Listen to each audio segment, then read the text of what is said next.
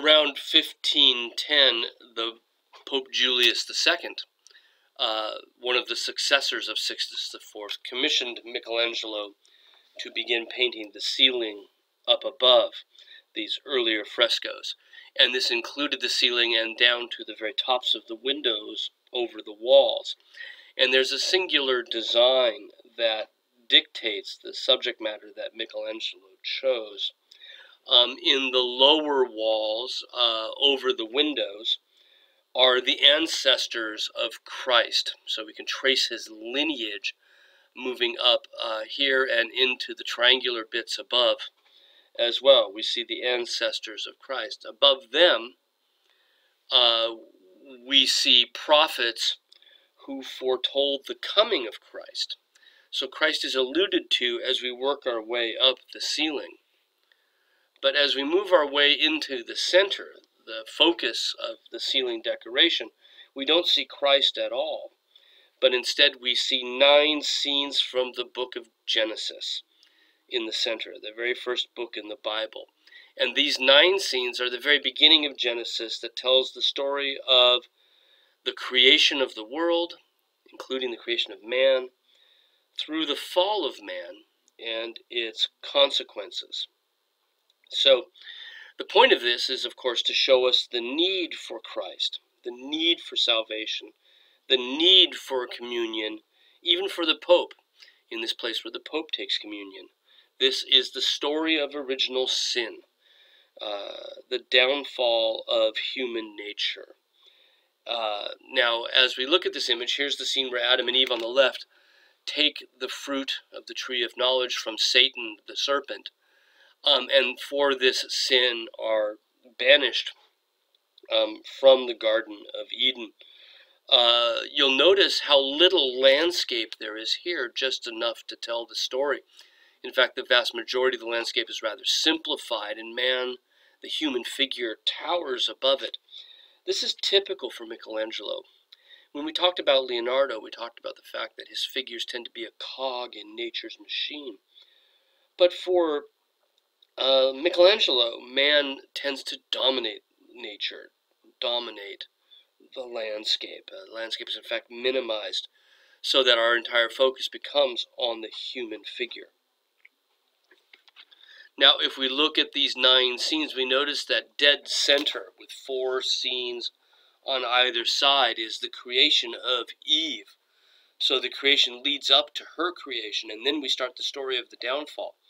And by putting her right at the center, her appearance right at the center of the composition, what of course Michelangelo is doing is telling us that it's more or less her fault. And in these Renaissance societies dominated by men, we find that women often receive the majority of the blame for mankind's problems. And that's certainly the case here. Now the story begins with the very first day of creation, where God separates the light from the darkness. This is a rather abstract scene, and Michelangelo paints it kind of abstractly. There's just this monstrous figure of God, massively muscular, pushing clouds apart to separate the darkness in the upper left of the composition from the light in the lower right.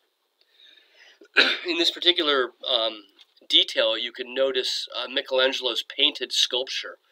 It looks as if these are a series of framed pictures recessed on the wall, and that illusion is created by the marble sculpture that Michelangelo puts around the outside, the marble architecture.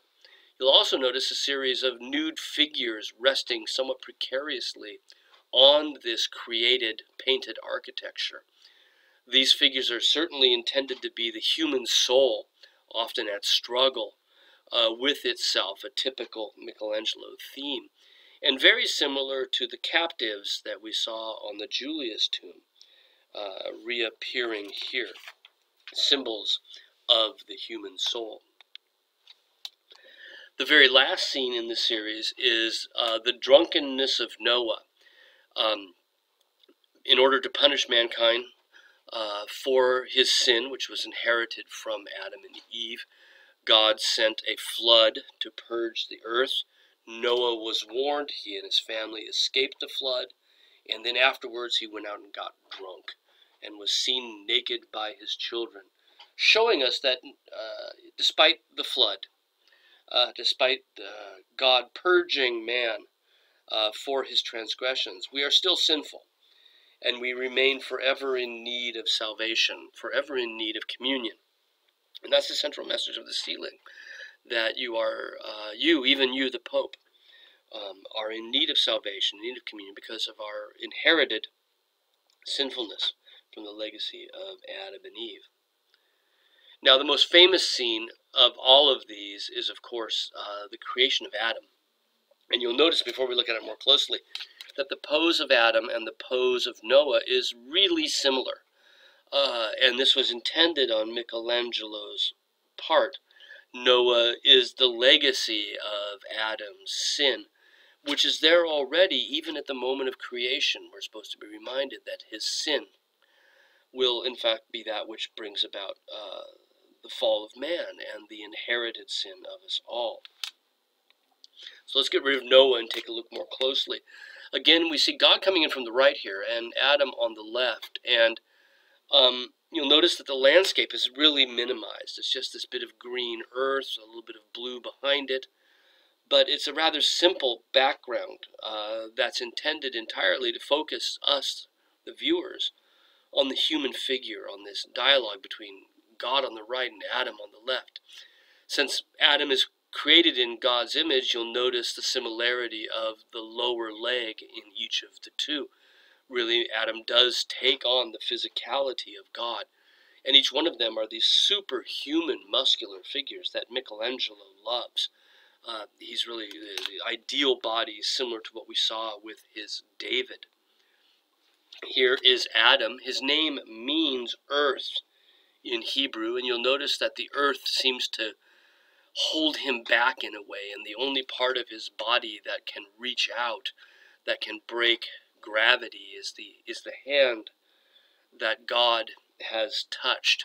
And at the same time, the touch is not quite there. It's almost like a magnetic reaction where Adam's finger comes toward the hand of God.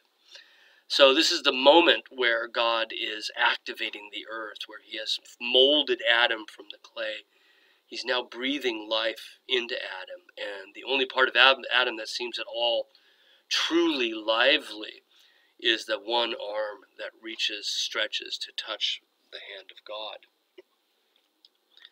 Some people suggest that this is Eve behind the elbow of God's other hand. Elsewhere on the Sistine ceiling, Eve is a redhead, just as this woman is here. And that would make some sense, since she is part of God's plan for history, that God knew full well what Adam and Eve would do, that they would indeed transgress. And this, of course, allows him to send his son, Christ, for our salvation. So that's altogether likely looking outward from behind God, is intended to be Eve herself. Some people have argued, however, that it might also be an allusion to the Virgin Mary and God's plan for salvation. And in fact, that would help to explain the little boy that you see there, that God's finger is touching over the top of his shoulder. You'll notice that this boy is in a pose that's not dissimilar from Adam's, one knee up, leaning with his torso in a very, very similar way. If we think of Adam's torso and this little boy's torso here, we can see a similarity. And you'll also notice that while one finger touches Adam, or nearly touches Adam, the other finger seems to point at the little boy's Adam's apple.